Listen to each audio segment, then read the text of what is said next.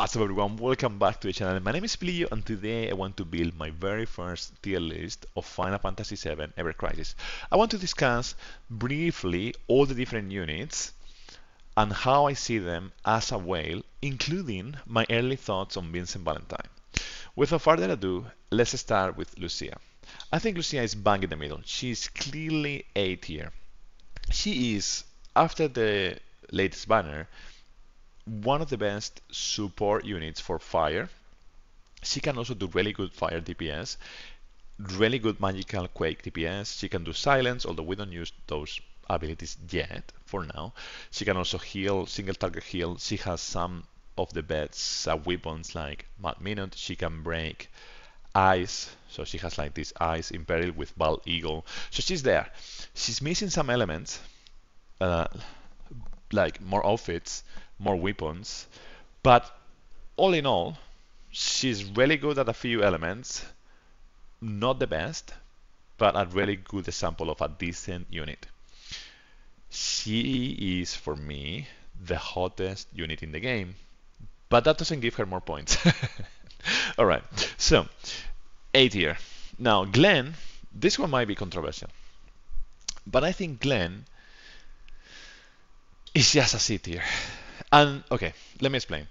In the latest event, he is being a key player in the latest Crash event, in the current ranking event, for example, that is with Tom Berry, that you need water. If you need water, water physical DPS, he's there.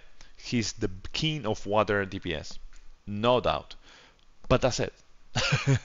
That's it. Like, other than that, all the other different things you can achieve with different units. And if you have Sephiroth with the new water bridge, then a really powerful Cloud could be better than Glenn. That's my opinion.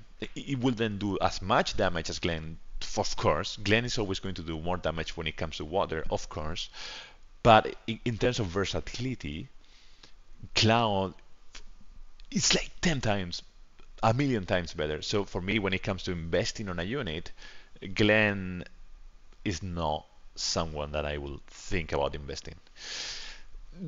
I know it's a bit controversial. I know you might disagree, and I understand why. It's just like for me, he's not there. He hasn't gotten many of it as well. So now Matt, on the other hand, is clearly for me S plus tier without a doubt, because after the new limit breaks were introduced, he is just the best defensive healer. He can remove physical attack down and magical attack down. And lately, the meta is the bosses are gonna mega buff themselves. They will have 6 stacks of physical attack or 8 stacks of physical attack, something crazy. They are about to one-shot us, and Matt goes pop. He pops the limit break, and then we are back to normal.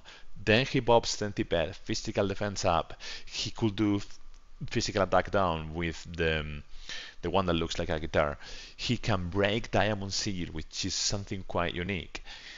He's been there. He's been there for Bahamut. He's been there for Crash. He's been there in Ranked. We need him. So, yeah. Because of that, he's just so useful. Then you can have other different DPSs and support units around him, but he is him. He's the healer for me. Now, Yuffie. Yuffie for me is another controversial unit because honestly I hate her in the story. If you know me, you know that I never invested in Yuffie. So, and I don't want to invest in Yuffie, but I have to recognize that she is S tier. And yes, I don't want to say that, but she is, because she's the best Quake DPS, but not only that, now she can also do fantastic fire AoE DPS. She can buff all the party, I think, with that. Like every time that she's getting weapons, they are extremely useful, and she has many elements. She has way more elements than Glenn, for example. Like if I need to choose to invest on a unit, I would rather invest in Yuffie. And also she has like a fantastic limit break that can do physical attack up and magical attack up. So do I hate her? Yes. Do I think she's fantastic? Yes. So that's it. That's my thought. I mean, please feel free to disagree. These are only my thoughts, and what I would love to see is that we continue the discussion in the comments, so we learn from each other, because this is just my personal truth right now. Now, Sephiroth is another S unit for me. I would say better than Yuffie. Although that depends on the banners, etc. But in general, he has way more utility and way more options. So he is the best wind DPS. He can do physical attack down and magical attack down with Kuya Spirit Blade. One of the best magical DPS is with Protector Blade, non-elemental magical DPS. Fantastic ice DPS. Now great water support. He is him as well. Like, he is fantastic. I'm not putting him on S plus, and the reason is other units have even more option in terms of utility and in terms of DPS, and that other units is Cloud, that we will see in a second. But before we go into Cloud, Aerith, she is difficult for me. She is between S plus and S tier. I would say she is the very first S tier unit, mm, almost S plus. And the reason why I think she is not S plus is because in many situations, in most of the situations, at least for now, a mat will be more useful than Aerith. I know that if you are an Omega Kraken with all the physical DPS in the world, Aerith is gonna be your choice because she's gonna buff all the party. Everyone is gonna hit like a freaking Optimus Prime, like a track. And that, yeah, she's there, but Mud is way more useful, and especially if you are fighting Crash, and the Crash is gonna buff himself on physical attack, you're gonna die. So you need Mud. And if the Crash or the boss is gonna do physical defense down to 7 ticks or to 8 ticks, slowly and steadily, Mud could start doing physical defense up with Centipede or with Syringe Sword, Syringe Weapon. So he could help us survive. Iris could not, even though she has like some really good fire DPS and aero DPS. Yes, for me she's not S plus, not yet. Maybe in the future, who knows? I would love to see her succeeding and being best, but not being best, but being better. I would love to see Tifa being the best and Vincent, but you know. Right, Cloud. Cloud is obviously S plus tier, and I'm a bit conflicted by this because he is the spoiled kid in the in the classroom. He's getting all the freaking love in the world, and naturally because he is the main character, of course. But for me, I would love to see more variety. I would love to see other units getting more love, like Nanaki, that we are gonna review in a second. For me, there is no question about Cloud because he has so many outfits, so many options. Even though he doesn't have any elemental breach for now, but he has the DPS, he has the outfits. So, yeah, extremely useful in many situations when you need a DPS. Now, Nanaki is it's extremely difficult, Red 13, because he could be in almost all the different categories from C to S plus, depending on the event and depending on the weapons. In general, I would say that he is a bug in the middle because he doesn't have many outfits. He cannot produce much damage, but lately he's been getting plenty of the best support weapons. And in the recent meta, you need elemental breach, either Wind Breach or Thunder Breach or Water Breach. And if you don't have those, the bosses are gonna have a massive shield that you cannot break and they will kill you. That's it, full stop. You can have all the DPS in the world with Cloud or Yuffie or whatever, that if you are not breaking the bar, you're gonna die. So because of that, I think he is A tier going towards S plus. Like in combination with other units, he will be S or S plus. But he's missing a bit more, some more outfits, more DPS. For example, the new Sun R ability that give us more resistance, I think, if I remember correctly, more physical defense. It will be fantastic. It will bump him to perhaps like an S tier. Anyhow, yeah, That's my thoughts. Now Barret is okay. Barret for me is C to B. I would say B tier, and the reason is for quite some time we needed Barret to clear B70. We needed a soul gun, so there was a time where he was needed to clear content. Um, Glenn was also needed to clear Crash, but Crash is not the same. Crash is aimed at the 0.0 something percent. Now, Barrett also recently got Electro Cannon. He got a really good outfit. He's slowly getting some love. I would love to see him getting even more love. I like him a lot as a character. Um, I started playing with him a lot, but then, yes, for now, he's B tier at most in my book. You might disagree, and please feel free to disagree. Like, don't be afraid to disagree. Like, this is just my opinion. Now, Zack is, it's another difficult one. I would say, even though he's one of the best single target fire DPS, after the latest banner, where Yuffie and Lucia are getting way more powerful with fire, he is the best Thunder DPS now. He's the Thunder God, Zack, that is. He can do physical defense down, magical defense down, water breach. Yeah, he might be close. I mean, definitely better than Lucia. Definitely better than. Definitely better than Lucia. So. Zack and Nanaki are similar in terms of utility in my book because sometimes Red 13 will be way more useful with like some 380B moves. Other times Zack will be bringing more stuff, more DPS. Zack, I think in general is way more versatile than Red 13, but perhaps not. Yeah, sorry. I think it's S tier. Yeah. The more I talk about Zack, the more I realize he has more options than Yuffie. For now, he's better than Yuffie on a few things. So I will say S tier, but not as good as Sephiroth in terms of like utility, versatility, etc. Tifa, Tifa, man, I would love to see her S plus tier done, but realistically, lately, let me explain why I think she is just A tier, okay? And it's a difficult one, okay? I really love Tifa. Please don't get me wrong. I really like her. But in the meta, in the recent events, we need elemental breach. The thing I was saying before. She doesn't have any. None. She can do physical attack down. She can do magical attack down. Yes, to a single target though, not to all enemies. She has the guide gloves, which is really good for physical non-elemental damage. But now we also have ceremonial sword. We have other options. Other units have other options.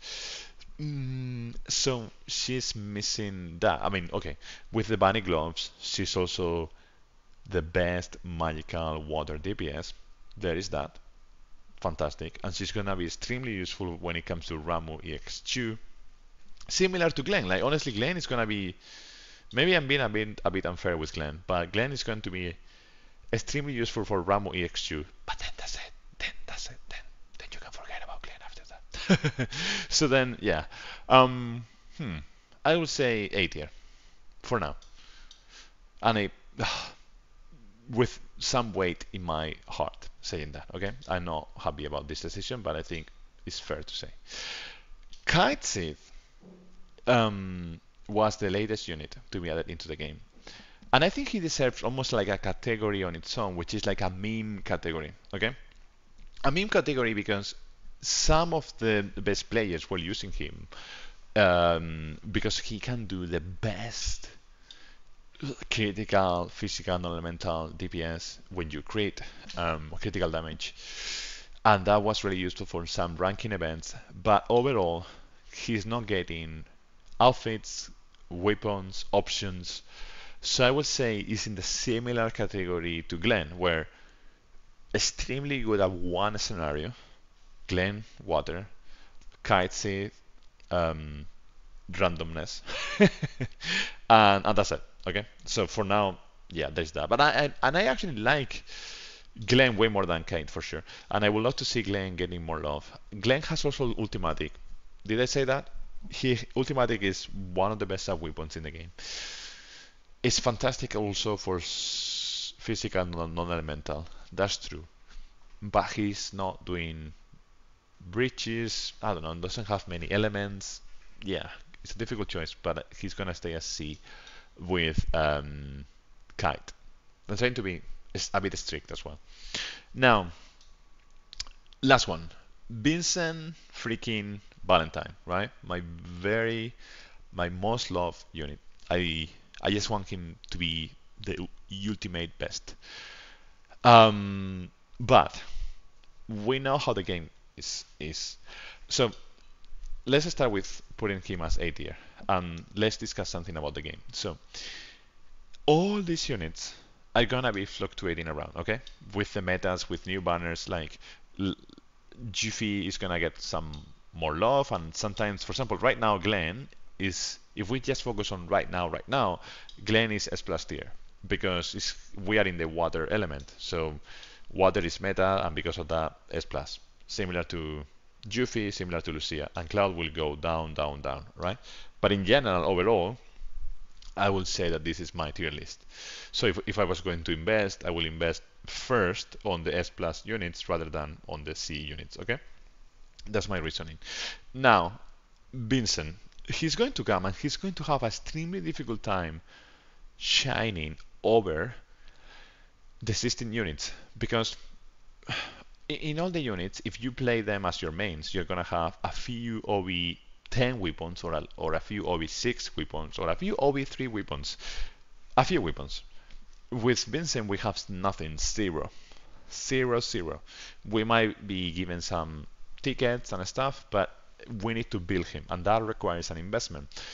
And he's going to have one banner, and then the question is what is going to be the future. So at the very start, I think he's going to be S tier because the developers need to make him attractive for new players to catch up with the game, and for existing whales to pull on Vincent, and for fans of the unit because they want to play with the character that they love. So I think he's going to start as S tier, and I would love to see him climbing to an S plus tier in the future. I think he's gonna stay relevant, S tier, maybe A tier, but yeah, I don't think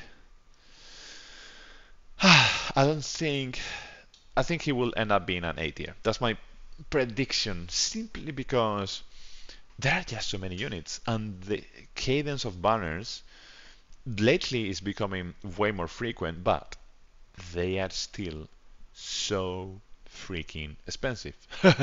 And if you have an unlimited wallet, then fair enough. But for the average whale or kraken, it's extremely expensive to pull in all the banner because it's extremely expensive to build all the freaking units in the world. So normally you will be focusing on 5 or 3 or 2 or 1 unit if you like co-op 1 unit, or maybe like 6 or 7. At the end of the day, the game wants you to play with all the different units because each of the units excel at one thing. And then the thing is, like, some units like Cloud or like Sephiroth, they excel at multiple things. Perhaps they're not the very best, but they have more options, right? So I think Vincent is going to stay as A. And looking at my tier list, I see plenty of people at the top. So perhaps I need to be a bit more strict and add one more category so that it will be a bit more spread. Perhaps if we added one more category, S tier, it will be only for Aerith. Maybe Aerith and Sephiroth at most. And then Zack and Yuffie will be on a different category by their own. From the A category, maybe Red will stay alone. And then all these three will go down.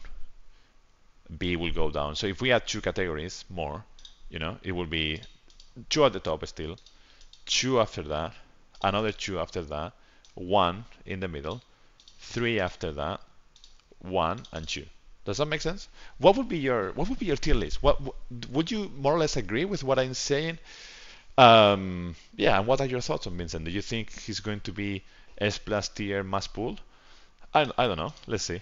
Nothing is must pull, and well, some of the things are in a way must pull in the sense that they are extremely useful for your account. So in that sense, some things it's easier said must pull than extremely useful for your account, because if you don't pull on it, you're gonna miss on so much power for the next 6 months, right? So that's what I want to say. So those are my thoughts. What do you think? Yeah, and this is my very first tier list. If you want to see more of this, I'm really happy to chat about the game. So please, let's continue the discussion in the comments. Let's chat so we can learn from each other. My name is Plillo. Until the next time, cheerios. Bye, bye, bye, bye, bye.